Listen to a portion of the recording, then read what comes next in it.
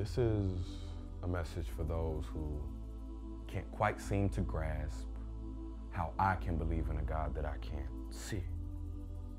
Well, I guess for me it's easy because that same God, He was the first one that ever believed in me.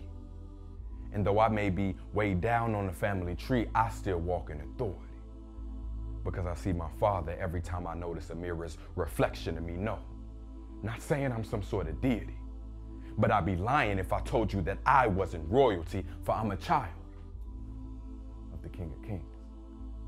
The one who set the heights of the mountains, the depths of the seas, and everything in between. See, this great God, my black skin was fearfully and wonderfully made in His image. And oh, how I'm blessed to be a part of His sacred village, Israel.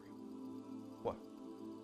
Still not sure how I know that He's real? Well, I guess I'll just have to give you a few details on how He took a boy and turned him into a young man that's unable to fail. Because much like a loving parent, when I was busy raising all hell, He made me grow up before He posted my bail. But when He saw that trouble started to prevail, oh, thank you, Lord, He hid me like a seashell hides a precious diamond.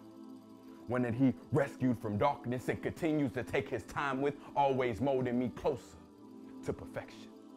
Yes, I must admit the cuts hurt at times, but I'm thankful that they're a loving correction, and oh so grateful that He's long-suffering in His lessons and plentiful with His blessings, not because we deserve it, but because the Creator's had a melanin affection ever since He made mention on the seventh day. After He formed the whole world and raised a dark man up out of dirt and clay, that all He did create, He didn't call it good. He called it great. So when it comes to the skin I'm in, I'll never be ashamed nor afraid, because my Creator, He never called it by the name of Gentile nor slave. So I want you to know that despite our community's current pain, added on to our ancient ancestors' mistakes, we are still and will forever be an Afro-Hebraic state, one who He created to be great, the chosen people of the one true and living God. And in His image, we were fearfully and wonderfully